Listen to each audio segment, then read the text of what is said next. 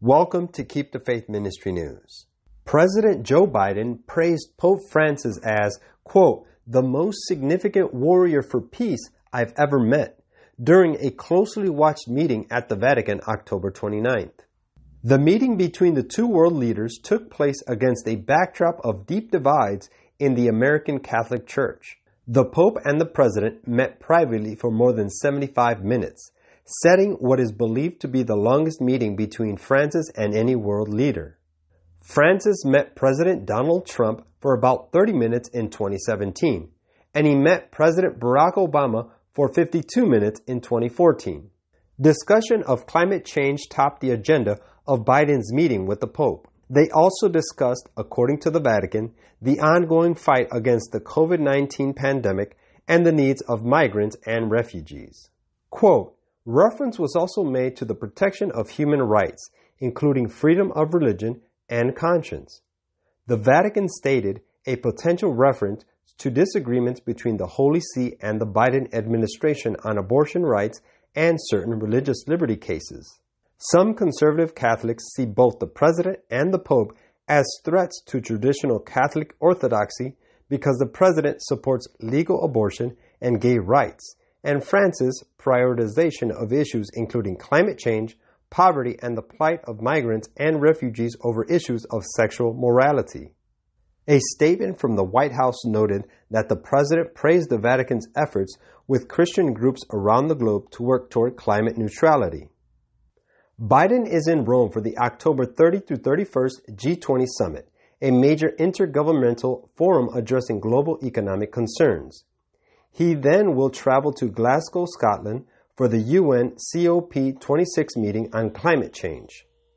The Vatican had planned to provide live-stream footage of Biden's arrival in the palace's throne room and the initial greeting between the Pope and the President. Those arrangements were abruptly canceled on October 28th, much to the dismay of White House and Vatican reporters. Vatican officials cited the COVID-19 pandemic for denying external media access to the start and end of the meeting. Media typically is allowed at other papal events. Anyone entering Vatican property must show proof of vaccination or proof of a negative COVID test.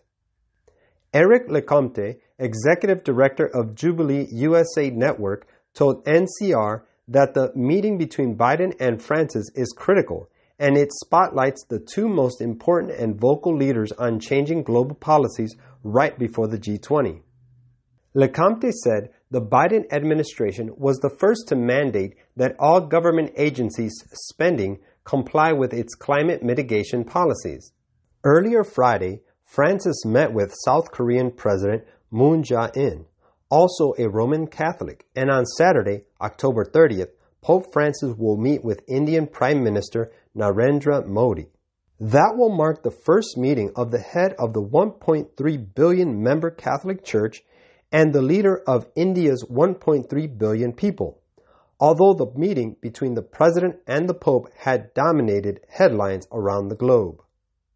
Joan Rosenauer, Executive Director of Jesuit Refugee Service, USA, said that she was encouraged that the issue of refugees appeared to be a priority for the leaders.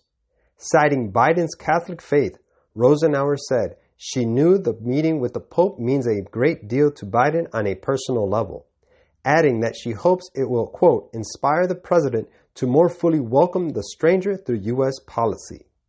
Quote, we were very happy that Mr. Biden fulfilled his promise to raise the maximum number of refugees admitted to the U.S. this year to 125,000, as he had promised, but the infrastructure and resources needed to resettle those refugees have been gutted in recent years and have to be rebuilt to achieve those numbers, she told NCR.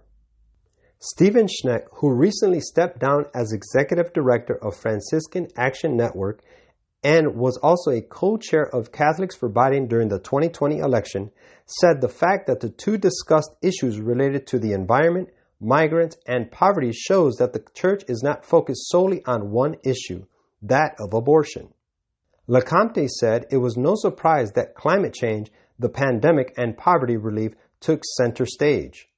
Quote, This meeting was about a unified front from the most important global leaders, responding to the pandemic from both a moral perspective and a policy perspective, he said.